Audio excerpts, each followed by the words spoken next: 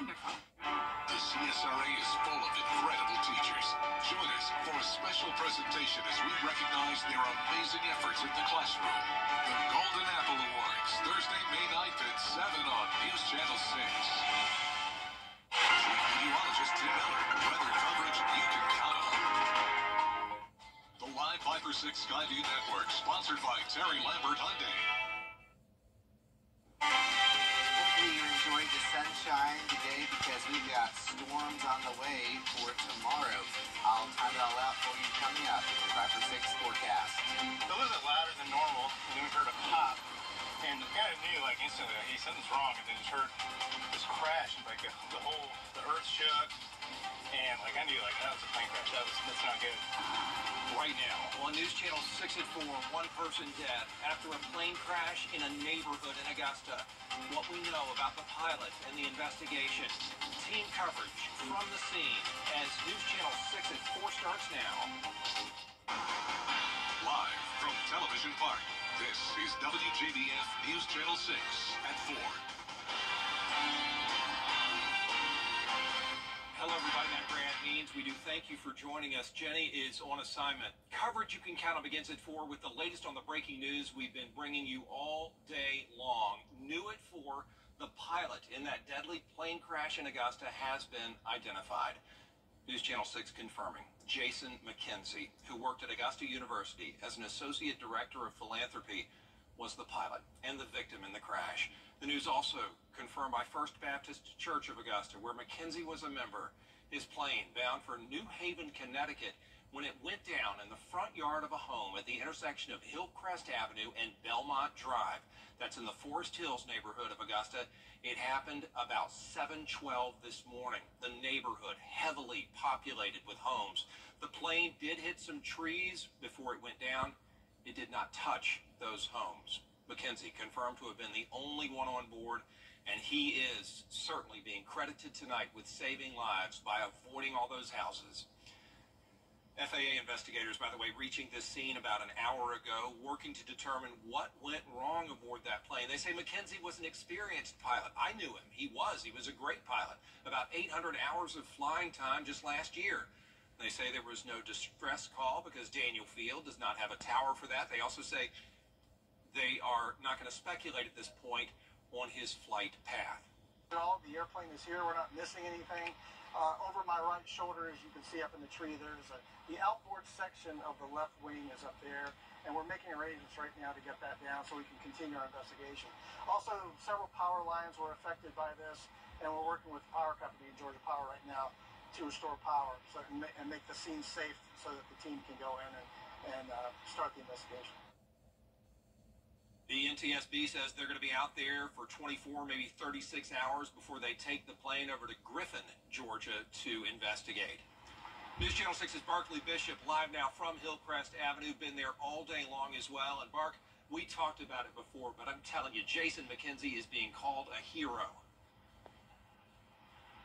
No, a hero is just one of the many incredible words that's being described of Jason McKenzie. It's incredible, right? You were out here with me earlier, but for those viewers who hadn't seen this video yet, this is the scene. Look at how close that plane crashed to that house. An absolute miracle, especially this morning, whenever you have people walking out around 7 o'clock, you have people pushing their strollers and running, and it was a chaotic scene this morning. Very, very chaotic, quiet now, but like I said, nothing like what we saw just a few hours ago. Pretty shocked. Didn't expect it. Quiet Augusta neighborhood rocked Thursday morning. News quickly spreading that Jason McKenzie was the pilot of this single-engine plane that crashed in the front lawn of this home on the corner of Hillcrest Avenue and Belmont Drive. Well, I went over there to see if anybody was in it or, but at that point it was too late. The plane had already exploded, was engulfed. Investigators tell News Channel 6 around 7 a.m. McKenzie took off from Daniel Field, and shortly after, he tried to return when the crash happened, somehow navigating through the trees just enough to avoid another tragedy. It's definitely a miracle. Just by looking at it, the pilot was experienced, well experienced, because otherwise he could have landed that plane, like we said, on a house, on top of a car. District 3 Commissioner Catherine Smith McKnight, one of the many homeowners in this area. It damaged trees and power lines and knocked out power, but he protected everybody else. Augusta Fire Chief Antonio Burden with the same thoughts. And we can only credit that pilot for that situation, for having the wherewithal to not involve another structure. Mackenzie leaves behind a wife and young son, and now they know what a true hero he really was, perhaps preventing more lives from being lost on a day these neighbors will never forget.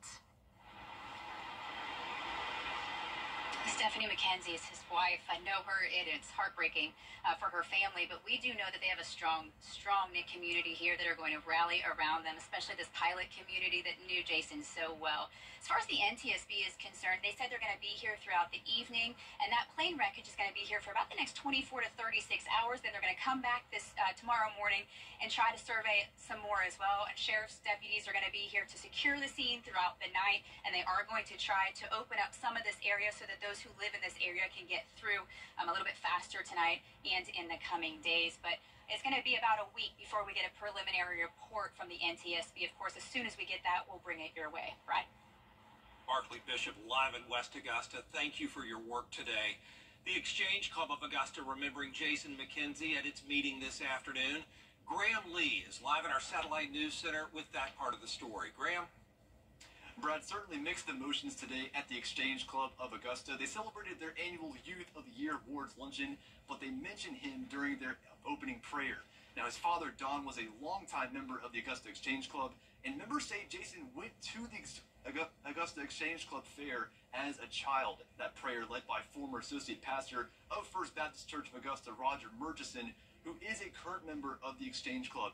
I got to catch up with him after the luncheon, and he says the news is devastating, knowing what Mackenzie meant to the community.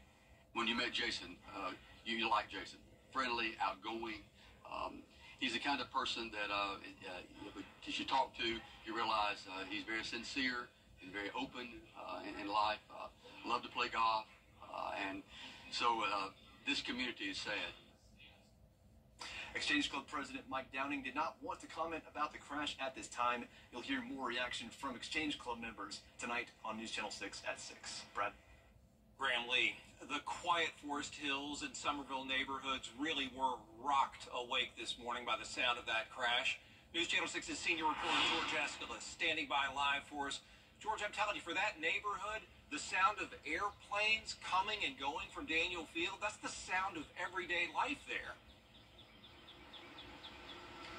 Brad, absolutely. It happens nearly every day and sometimes several times a day with the airport so close. These residents have an ear for airplanes. Now, residents I talked to say before the crash this morning what they heard wasn't usual. It was louder than normal, and there was a popping sound signifying to them something terribly was going wrong.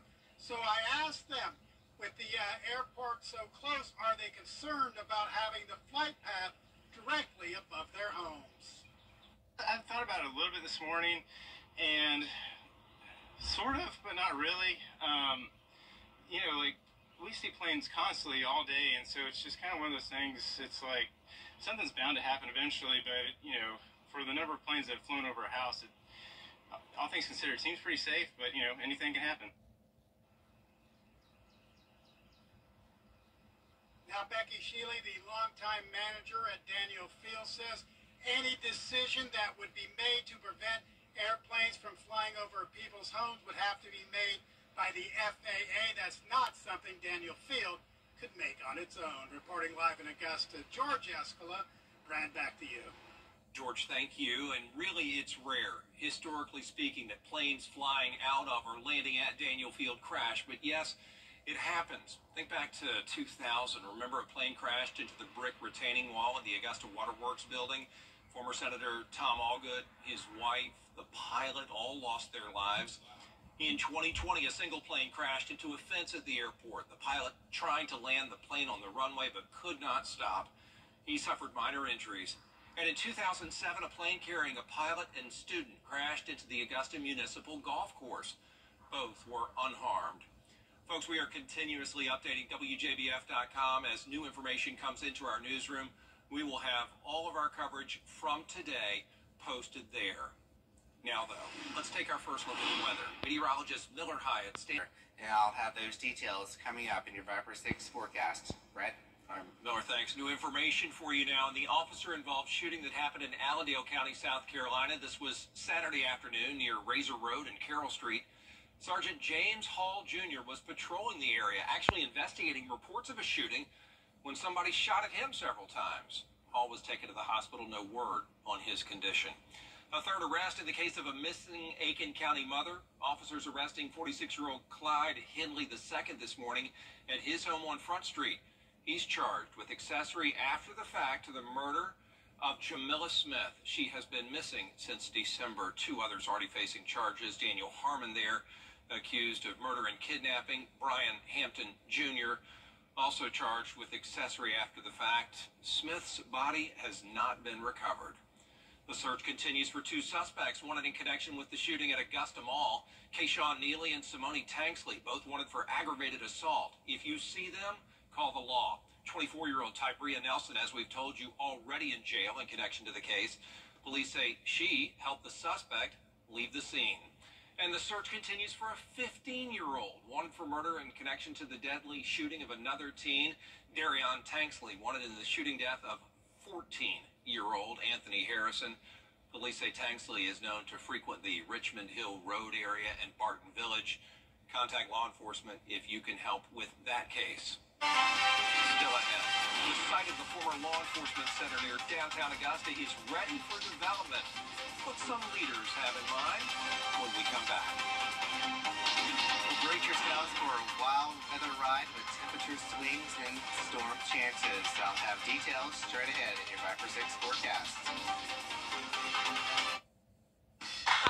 How about this? Big change. Black excellence. Its importance goes beyond just a single month each year. That's why News Channel 6 proudly presents Celebrating Black Excellence 365. Each month will highlight an individual or organization who inspires their community and improves the lives of people around them.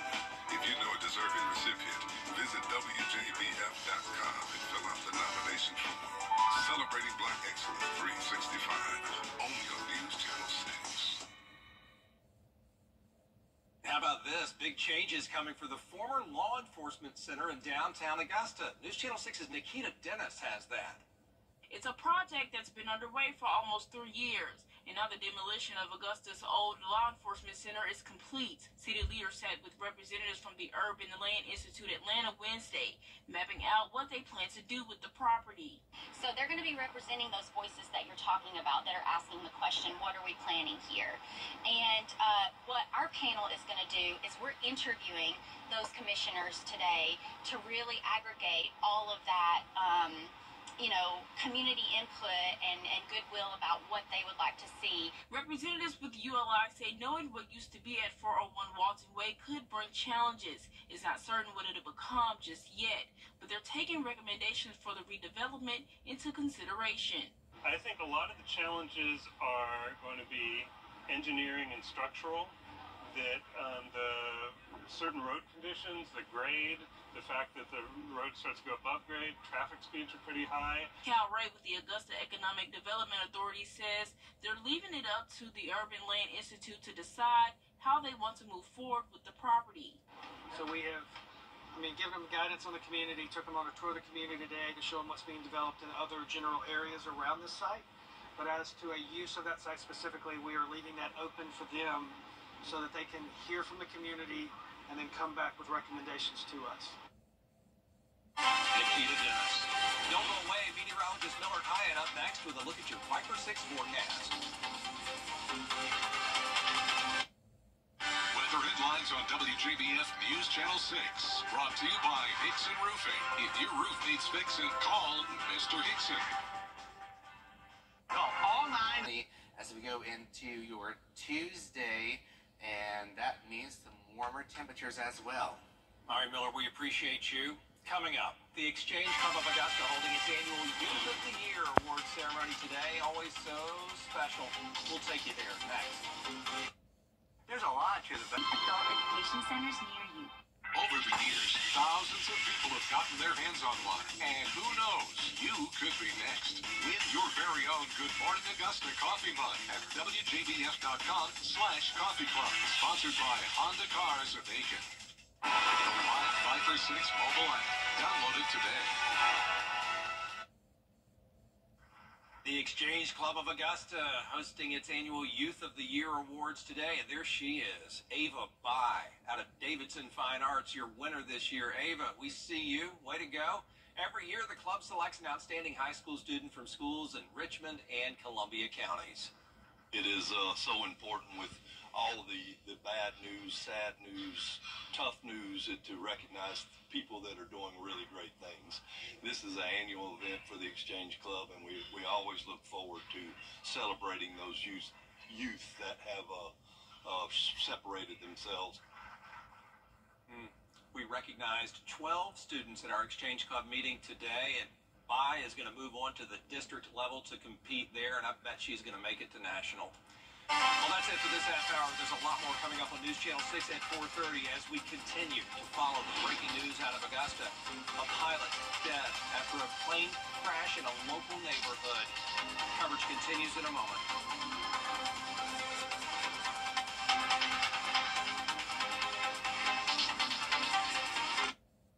At Tile Center, our highly trained design professionals will discuss your ideas and provide helpful suggestions to help you create that dream room from beginning to end.